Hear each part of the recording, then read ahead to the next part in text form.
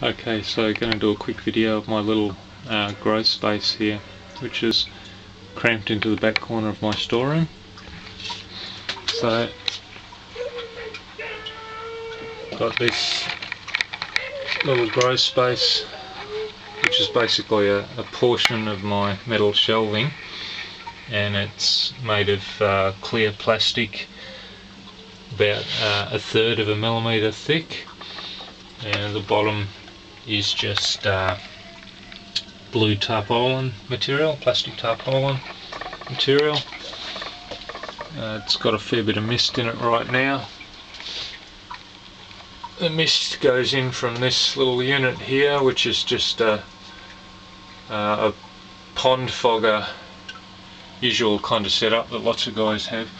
Pond fogger in a container full of water, computer fan up the top. It's an adjustable speed computer fan. Got 2 timers here, so one's controlling the fan for fresh air exchange, and then for a portion of the time that the fan is running, the fogger comes on.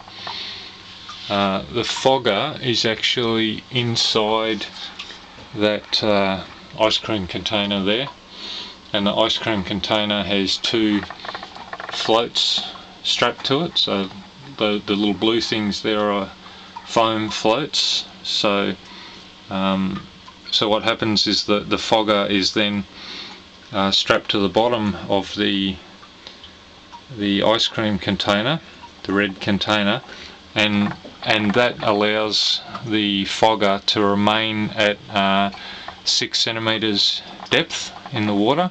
So as the water level drops, the fogger stays at that depth, and I've by a bit of experimentation I've figured out that the 6 mil is the optimum depth for this particular fogger to produce the most fog. So the FAE goes in through that little section of pipe there, and the fog also goes in through the same thing. Now this room here stays at about 20 degrees at this time of year, and haven't yet made up any fruiting blocks. There is one block in there right now, but it's just an old grain block that I had that had really over colonised and even started to get some mould on it. So I just threw it in to see what would happen and work on the fresh air exchange and that sort of stuff. They're actually white oyster, but they're quite dark at the moment, which I think might mean too much light, and they're very tall. They're not much cap, so I assume that means too much O2 at the moment as well. So I'll have to play with that. But anyway, that's the setup.